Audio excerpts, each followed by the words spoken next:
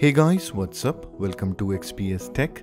I'm Vineet, and just 4 days after the release of Ubuntu 22.04 LTS, POPOS has released its new version with the latest Ubuntu as its base. Now POPOS is one of the most popular Linux distro that is developed by System76, a hardware company that makes Linux compatible computers. Although POPOS is based on Ubuntu, but it's not just another Ubuntu system with a flashy new skin. It is much more than that, and one can argue that in many aspects it's probably better than Ubuntu itself. So in today's video, we'll check out the new release of POPOS, compare it with Ubuntu 22.04 and check out what's special about POPOS. Alright, so let's start. Alright, so with the new release out, probably the first thing that you would want to do is to upgrade your existing POPOS system to the latest version. And for this, POPOS has made a dedicated panel under settings called OS Upgrade and Recovery Panel. Now this lets you seamlessly upgrade to a new release. You'll not find this option in Ubuntu or any other distro with vanilla GNOME 4.42 desktop. The latest POPOS release is bringing few changes in this panel as well. Now the frequency of notification for available updates can be adjusted. It is set to weekly notifications by default.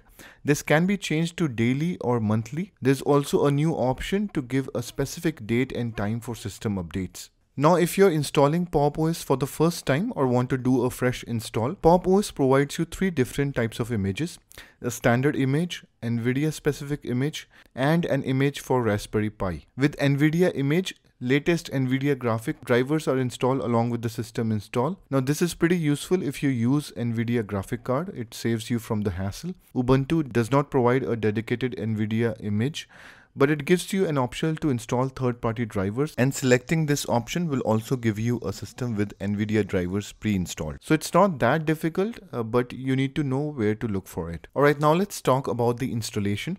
Now both distros have different installer, but installation options are pretty much the same. POPOS installer is designed in collaboration with Elementary OS team and shares the same Elementary OS look and feel. Now the major difference here is in the bootloader. While Ubuntu has grub2 bootloader, POPOS uses systemd bootloader, which apparently is faster and smaller in size. I tested it on my test machine with fairly recent configuration, and in my test, POPOS boot time was around 1.5 seconds faster than Ubuntu, which may not be a significant difference, but in machines with older configuration, probably the difference is much more noticeable. Alright, now moving on to the desktop. The desktop of both the distros is actually a tweaked version of GNOME 42, customized to enhance its functionality. The desktop of POPOS is called Cosmic. The dock in both desktop, Ubuntu and POPOS, is the same dash to dock extension, but tweaked differently to give the desktop their signature look. There's a slight difference in the items on the left side of the top bar. Ubuntu has the activities menu here, which is what the default GNOME also has, and the show applications is at the extreme bottom of the dock. In POPOS, activities menu is called workspaces, which is the leftmost item in the top bar. And here, instead of the new horizontal workspace switcher of GNOME 42, POPOS still uses the vertical workspace switcher, which is a look of older GNOME version prior to version 40. There is a change in the applications menu as well. Instead of GNOME default show applications menu that we see in Ubuntu, POPOS applications menu is a floating panel with all the applications at the center, search bar at the top, and the folders at the bottom. Now let's talk about the differences in terms of desktop features. Now this is where I believe POPOS really shines. The Cosmic desktop is loaded with a variety of features that makes interaction with computer a lot faster, efficient, and in turn improves the overall experience. First, and one of my favorite, is the launcher. Now this resembles to Mac OS Spotlight. In POPOS, when you press the Super key or Windows key, the launcher bar pops up at the center. Now at first glance, it looks like a regular search bar, but it is much more than that. So let me give you a quick demo of its capabilities. So if you have some open applications and then you press the launcher key, it will list all the open apps below the search box. This helps you to quickly navigate to a specific app. Keyboard shortcuts are also available next to the app listing if you want to navigate using keyboard. You of course get the basic functionality of searching for an app by typing its name. Using launcher, you can also navigate to a directory. For example, if you want to go to the pictures directory under home, you can type in the path here. So let's type root and then home. Now instead of typing the complete text, launcher supports tab completion as well. So if I type H and press tab, it automatically updates the remaining. Then X for XPSTECH and then tab again, and then P for pictures folder. Now if I press enter, it will take me to the pictures folder. Now you can also do calculations like 20×5 and it will show you the result below. You can also run bash commands from here. So let's say I want to run the update command.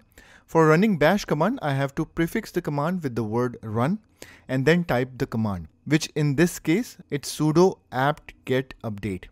Pressing enter will open the terminal and run the command. So you can see how powerful this application is. Now to get a complete list of what's all possible, type in the question mark and it will list the help options. Alright, now the second popular feature is the auto tiling of windows. Turning on this feature will automatically divide the screen in equal parts and place the newly opened apps in proper portion of the screen. Now this again saves you from the hassle of arranging windows separately for each app. Now the settings for auto tiling is available at the top bar on the right side. There are few customization options also available, like highlighting the active window and choosing the gap between each window. If you are someone who work with multiple windows open or have a large display and want to efficiently use the screen real estate, you'll find this feature very useful. Alright, moving on. Next is the customization of desktop. POPOS allows much finer level of customization compared to Ubuntu. The desktop customization option is available under settings. First is the super key, which can be mapped to open launcher or workspace or the applications menu. You can enable hot corner to open workspaces screen. Now top bar can be customized from here.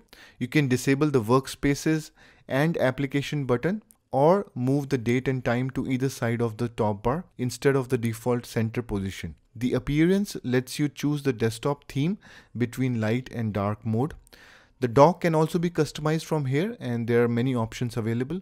You can change the size, position, visibility, etc.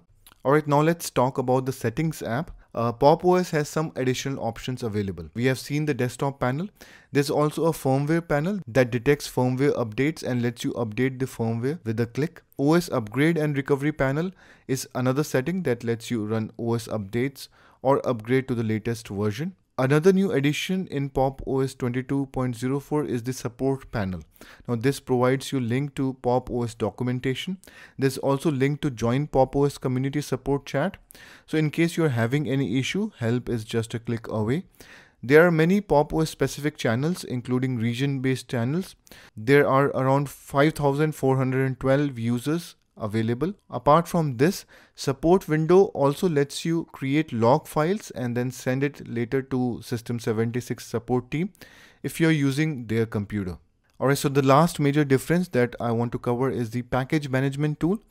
POPOS uses Flatpaks as its default package management, whereas Ubuntu uses Snap. There are few additional apps that are available in POPOS but not in Ubuntu, and here's the list of some of those apps. Alright, so these were all the reasons that makes POPOS different from Ubuntu. If you are a power user and want to use an Ubuntu-based distro, I highly recommend you give POPOS a try. Alright, so that was all for today. Thank you guys for watching this video.